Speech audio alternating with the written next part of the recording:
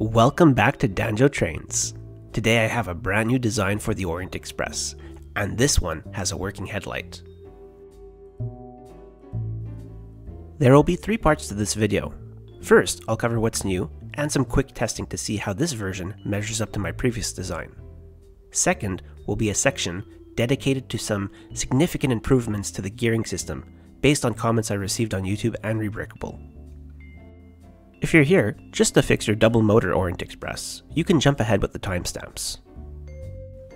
Finally, I'll cover a huge quality of life improvement I did to the wagons. So let's get started with what's new. Here you can see a close-up of the new design. The most obvious change is the working headlight, which uses a standard LEGO LED kit for powered up. Next, you'll notice around the headlight that the round 4x4 brick element is now grey instead of black. This was done to accommodate the LED light, since the grey brick has an open stud and this part does not yet exist in black. Of course, you could also drill a hole, but I did not want to traumatize anyone in this video with an illegal technique.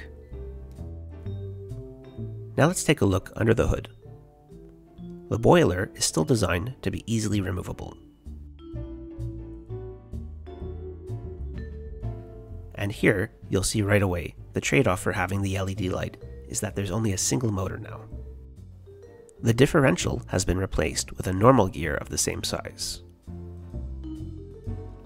Over here, this is the second LED light that is not seen when the train is assembled. I have it plugged into a pinhole just to secure it in place. Here's the front face, and with the grey, it kind of reminds me of the trains from Thomas the Tank Engine. Closing up the assembly is still very easy. You grab the mess of wires that comes out of the cab and gently pull, then the boiler will slide into place. And that's it for what's new. So the next question is, how much can this version pull compared to the double motor Orient Express? Let's give it a test. Here I won't use music, so you can really hear the sound of the train.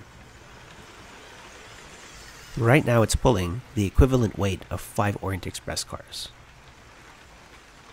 These are also R56 curves, wider than normal LEGO track. So far so good. Now, at this end of my layout, the track zigzags through a switch before the large curve. You'll see the Orient Express struggle a bit to pull the cars. It's worth noting that I'm running the train at 100% power here, but the batteries are not super fresh. And, after a bit of a struggle, it manages to pull through.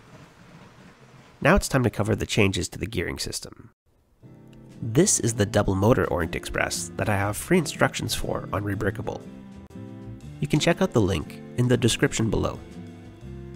Now, if you like the double motor design better than the new one with the headlight, this section is still very important for you, because we're going to fix a couple of problems that the previous design has. So I received a few comments concerning the gears, and that they would sometimes make these awful grinding noises. Here I'm testing the train with no load, trying to make some noise. With the 2 motors at full throttle, there are no issues so far.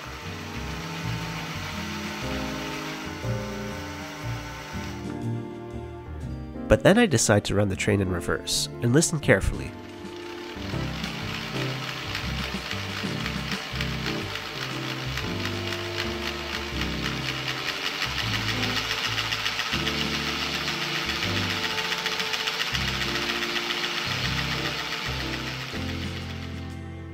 It sounds more like a buzzing to me, but there shouldn't be a different sound in reverse like this. Also, to be fair, I never run this train backwards. So, that means it's time to take the locomotive apart and see if we can fix the issue. Here's the belly of the train. I had a comment on Rebreakable that suggested that the yellow axle that holds this gear here could be the culprit, because it only has 1 attachment point. You can see that, as I poke the gear, how the left end of the yellow axle is a bit loose. Let me do some quick modifications and see about adding a second attachment point here. Now I've added a 1x2 Technic brick in dark red.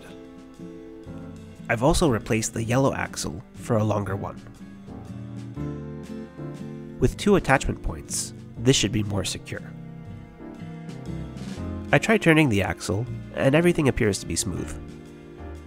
Also, this is the new axle I used to hold the bottom gear. It's 4 studs long instead of 3 studs, and also has a stop at one end. And that covers one problem, but there's actually a second issue we need to fix. The second culprit, as it turns out, is the middle gear here, seen in dark grey. Here's the assembly that holds the middle gear. Now, the function of the middle gear is to transmit power from the large gear to the smaller gear that connects to the wheels. I was using this special gear that has a round hole for a pin instead of one for an axle. It's connected to this beige pin without friction ridges. I had this in my original design because I thought it would allow everything to turn more smoothly, but when I was still having issues reversing the train, I decided to replace it.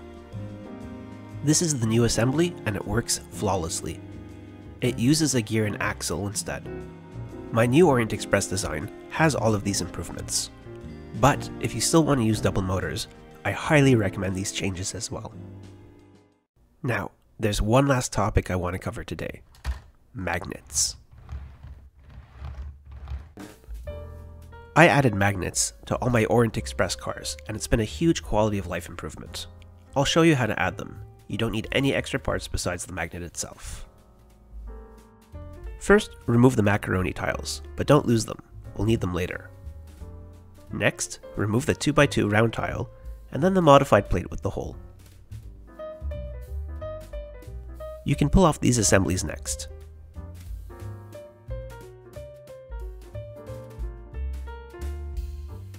Now, attach the magnetic coupler. You'll see that we have these 2 gaps, so we can fill them in with the extra parts. I removed these 2 pieces and keep the brick and the round plate with the bar handle. They slide into the gap and blend right in.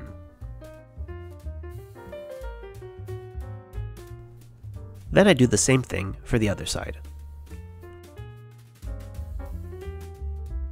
We're almost done. Now we add the 2x2 round tile and the macaroni tiles back in place.